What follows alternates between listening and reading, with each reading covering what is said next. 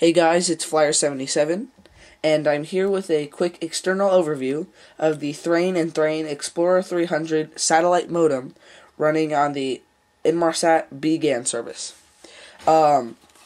Here on the top, we have the handle, which works as a stand. It's not the antenna, obviously, and the LCD display, which is used for inputting all your data and settings, etc., and the power button. Over here we have a compass, which you need to use to line it up with the satellite. On the front, which is the most important thing of all, you have the satellite transceiver. This is how you can communicate with the satellite. Down on the bottom, we have the battery. You can take it out by pushing this latch over to the side, and then you have to pull here. It's sort of hard. Whoops. Here we go. And I was surprised at how small the battery is. It's pretty tiny for something that you'd think would use so much electricity, you know, for the microwave signals that it has to send out.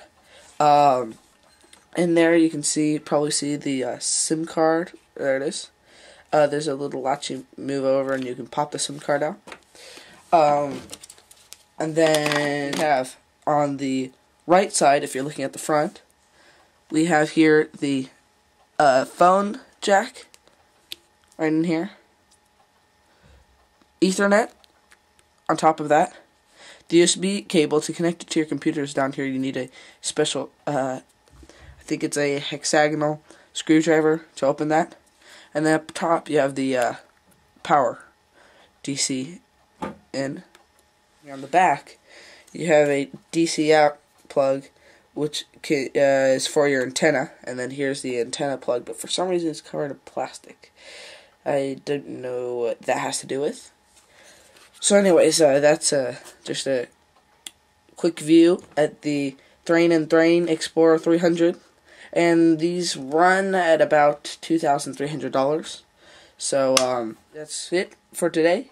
I'm Flyer77, and I'll see you with my next video.